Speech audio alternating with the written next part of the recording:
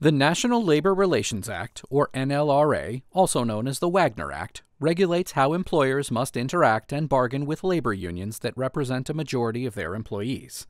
But what if a majority of the employees repudiate union representation shortly after certifying the union as their representative for collective bargaining? The United States Supreme Court considered this question in Brooks v. National Labor Relations Board. Ray Brooks owned a Chrysler-Plymouth car dealership in California.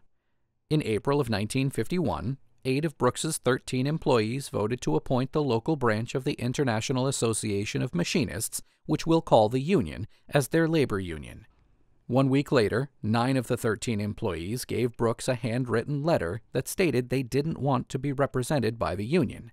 The next day, the National Labor Relations Board, or NLRB, certified the union as the employee's representative for collective bargaining.